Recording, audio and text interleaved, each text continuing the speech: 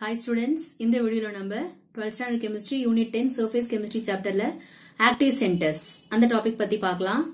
First of all, active centers na என்ன அப்படினாக்கா ஒரு reaction வேகமா நடக்கணும் அப்படினா நம்ம வந்து என்ன யூஸ் பண்ணுவோம், catalyst யூஸ் பண்ணுவோம் இல்லையா?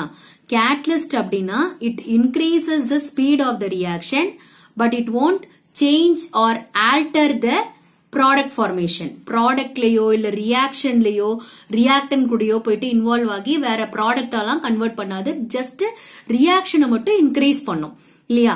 இதுதான் நம்ம வந்து கேட்டலிஸ்ட்னு பார்த்திருக்கிறோம். சோ அந்த கேட்டலிஸ்ட் எப்படி ரியாக்ஷனை இன்க்ரீஸ் பண்ணுது, சரியா? ரியாக்ஷனை எப்படி இன்க்ரீஸ் பண்ணுது, கேட்டலிஸ்ட் ஆட் பண்ணா ஏன் ரியாக்ஷனுடைய ஸ்பீடை ஏன் இன்க்ரீஸ் பண்ணுது, எப்படி இன்க்ரீஸ் பண்ணுது அப்படின்றதுக்கு முக்கியமான ஒண்ணுதான் ஆக்டிவ் சென்டர்ஸ். சோ அப்ப ஆக்டிவ் சென்டர்ஸ் அப்படின்னாலே நம்ம எதை பத்தி சொல்ல போறோம்னா கேட்டலிஸ்ட்ல இருக்கக்கூடிய ஆக்டிவ் சென்டர்ஸ் அத பத்தி சொல்ல போறோம்னு அர்த்தம், சரியா? First point, the surface of a catalyst is not smooth. அப்படின்னா ஸ்மூத்தான சர்ஃபேஸா அதுக்கு இருக்காது, அதுக்கு வந்து பாத்தீங்கன்னா கரடு முரடான ஒரு சர்ஃபேஸா தான் அதுக்கு இருக்கும். It will not be a smooth surface. அது வந்து it will have cracks, peaks and corners னு சொல்வாங்க. So it bears steps, cracks and corners. அப்படின்னா அது வந்து எக்ஸாம்பிளுக்கு இப்படி இருக்கும், ரவுண்ட் ஷேப்ல இருக்காது, ஒரு மாதிரி இப்படி கரடு முரடான சர்ஃபேஸ்ல இருக்கும். சோ எங்கெங்கெல்லாம் அந்த கேட்டலிஸ்ட் வந்து ரியாக்டன்ட் அப்சார்ப் பண்ணுதோ அந்த பர்டிகுலர் பிளேஸ்க்கு பேரு தான் ஆக்டிவ் சென்டர். இப்ப இந்த மாதிரி இருக்குன்னா இது இடத்துல உங்களுக்கு ரியாக்டன்ட்ல வந்து அப்சார்ப் ஆகுது அப்படின்னா அப்ப இது ஒரு active centre. So active centre நிறைய இருந்துச்சுன்னா அப்ப ரியாக்ஷன் ஸ்பீட் வந்து ரொம்ப அதிகமா உங்களுக்கு நடக்கும், ஓகேவா? Activity of the catalyst will be more, அதுதான். So surface of the catalyst is not smooth. First ஸ்மூத்தா இருக்காது, அடுத்தது it piers steps, cracks and corners. அது வந்து ஒரு மாதிரி cracks, peaks and corners அந்த மாதிரி உள்ள சர்ஃபேஸா தான் அதுல இருக்கும். அடுத்தது atoms on such location of the surface are coordinatively unsaturated. coordinatively unsaturated நிறைய வேக்கன்ட் சைட் அதுல இருக்கும். அதுல atoms on such location of the surface. So அந்த சர்ஃபேஸ்ல ஆட்டம்ஸ் வந்து நிறைய உங்களுக்கு வந்து உட்காரும். ஆக்டிவ் சென்டர்ஸ் அப்படின்ற அந்த சர்ஃபேஸ்ல அந்த பர்டிகுலர் பிளேஸ்ல ஆக்டிவ் சென்டர், கேட்டலிஸ்ட்ல இருக்கக்கூடிய ஆக்டிவ் சென்டர்ல அந்த பர்டிகுலர் பிளேஸ்ல ஆட்டம்ஸ் வந்து லொகேட் ஆகும். அது கோஆர்டினேட்டிவ்லி அன்சாச்சுரேட்டடா நிறைய வேக்கன்ட் சைட்ஸ் உங்களுக்கு அந்த இடத்துல இருக்கும், அதுல போய் ஈஸியா அப்சார்ப் ஆகும், ரியாக்டன்ட் ஈஸியா அப்சார்ப் ஆகும், ஓகேவா? சோ அது third point. Fourth point, residual forces of attraction. அப்படின்னா இப்ப இது ஒரு கேட்டலிஸ்ட், இது ஒரு கேட்டலிஸ்ட்னு வச்சுப்போம், சரியா? கேட்டலிஸ்ட் சர்ஃபேஸ் இப்படி இருக்கவே இருக்காது. For example I am saying, இப்ப இதை சுத்தி ரியாக்டன்ட் இருக்கு, அதே மாதிரி இதை சுத்தியும் ரியாக்டன்ட் இருக்கு. இப்ப கேட்டலிஸ்ட் சர்ஃபேஸ் சப்போஸ் ரவுண்டா இருந்துச்சுன்னா எல்லா சைடும் இந்த ரியாக்டன்ட்டுக்கு வந்து எல்லா சைடும் அந்த அட்ராக்ஷன் வந்து ஈவனா இருக்கும். ஆனா கேட்டலிஸ்டோடைய சர்ஃபேஸ் வந்து அந்த மாதிரி இருக்காது. பீக்ஸ், கிராக்ஸ் அண்ட் கார்னர்ஸ் அப்படிதான் நம்ம படிச்சிருக்கிறோம் இல்லையா? சோ அப்ப இந்த மாதிரி பீக்ஸ், கிராக்ஸ் அண்ட் கார்னர்ஸ் எல்லாம் இருக்கக்கூடிய கேட்டலிஸ்டா இருந்துச்சுன்னா ஈவனான ஒரு ஃபோர்ஸ வந்து ரியாக்டன்ட் கூட எக்ஸிஸ்ட் பண்ணாது. ஈவனான ஃபோர்ஸ் எக்ஸிஸ்ட் பண்ணாததுனால அது நம்ம residual force of attraction it is much அப்படின்னு படிப்போம். Much residual force of attraction is there. அப்படின்னா நிறைய ரெசிடுவல் ஃபோர்ஸ் ஆஃப் அட்ராக்ஷனாக்கா அந்த அட்ராக்ஷன் வந்து ஈக்குவலா இருக்காது, எல்லா சைடும் attraction of forces of attraction வந்து ஈக்குவலா இருக்காது அப்படின்னு அர்த்தம். அடுத்தது மோர் ஆக்டிவ் சென்டர்ஸ். நிறைய ஆக்டிவ் சென்டர்ஸ் இருக்கா ஒரு கேட்டலிஸ்ட்ல, நிறைய ஆக்டிவ் சென்டர்ஸ் இருக்கா, rate of the reaction will be more.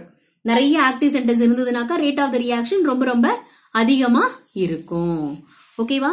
அடுத்தது surface carries high surface energy.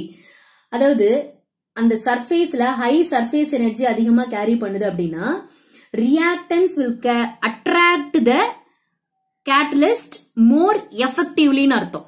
இப்ப ஹை ஃப்ரீ எனர்ஜி அப்படின்னாக்கா ரொம்ப அதிகமான ஒரு அப்சார்ப்ஷன்ல ரியாக்டன்ட் வந்து கேட்டலிஸ்ட் மேல அப்சார்ப் ஆகிருக்கு அப்படின்னு அர்த்தம், ஓகேவா? Reactant will attract more effectively in the active centres of the catalyst, ஓகேவாப்பா? இது வந்து கேட்டலிஸ்டினுடைய ஆக்டிவ் சென்டர்ஸ்னுடைய கான்செப்ட். இப்ப explanation for active centres. Active சென்டர்ஸ்ல இன்னும் என்னென்ன எக்ஸ்பிளைன் பண்ணலாம் அப்படின்னாக்கா ஒரு 3 பாயிண்ட்ஸ் இருக்கு. இதுதான் first point. Increase in the surface area of the metal R metal oxides. இதுல என்ன சொல்லிருப்பாங்கன்னா, ஒரு கேட்டலிஸ்ட முழுசா எடுத்துக்கிறோம், அதே கேட்டலிஸ்ட நம்ம உடைச்சு எடுத்துக்கிறோம். எதுல ஆக்ஷன் அதிகமா இருக்கும் அப்படின்னா இதுதான் ஆக்ஷன் அதிகமா இருக்கும். ஓகேவா? சோ ஏன்னா டிக்ரீஸ்டு பார்ட்டிகல் சைஸ் இல்லையா, இது increased particle size. Decreased particle சைஸ்னாக்கா உங்களுக்கு நிறைய சர்ஃபேஸ் ஏரியா இருக்கும். சர்ஃபேஸ் ஏரியா இப்ப ஒரு சாக் பீஸ், இது இப்படி ஒரு பென் ஃபுல்லா இருக்கு, இது நம்ம உடைச்சுடுறோம். இப்ப இது ஃபுல் சர்ஃபேஸ் இருக்கு. இப்ப இதை உடைச்சுடுறோம்னா இந்த இடத்துல புதுசா ஒரு ஏரியா உங்களுக்கு உருவாகும் இல்லையா? சோ அப்ப அததான் சர்ஃபேஸ் ஏரியா இன்க்ரீசிங்னு சொல்லணும்.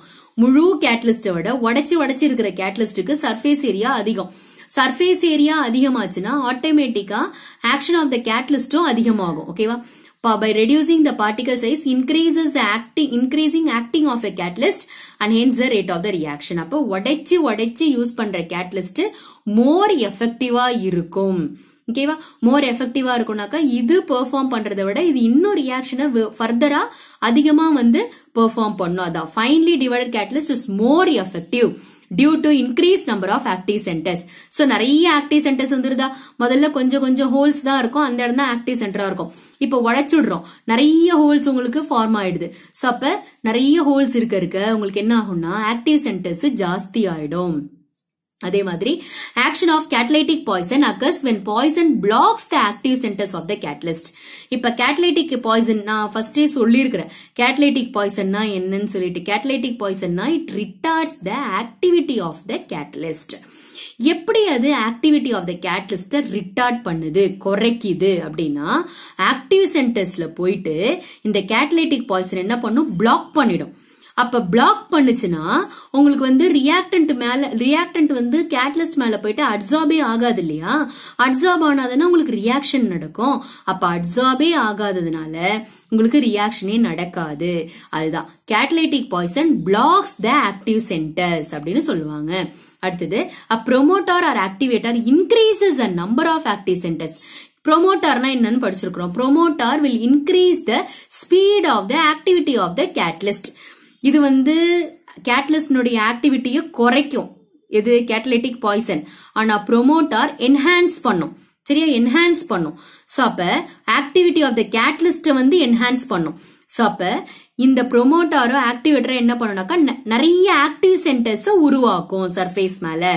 அப்ப ஆக்டிவ் சென்டர்ஸ் நிறைய இருந்துச்சுன்னா ஒரு catalyst increases rate of the reaction இன்னும் ஃபாஸ்டரா இன்க்ரீஸ் பண்ணும்.